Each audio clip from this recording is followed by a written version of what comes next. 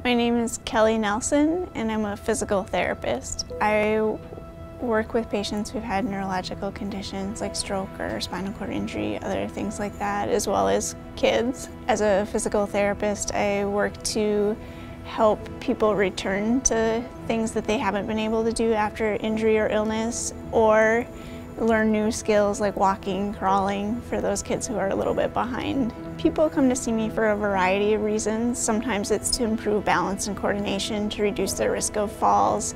Sometimes they haven't learned skills yet, like rolling or walking, crawling, that sort of thing, so they'll come to work on those. Working with a team of individuals, a team of different professionals, really helps you to see the person in a whole context and to meet their different needs and help that person get back to the things that they want to do.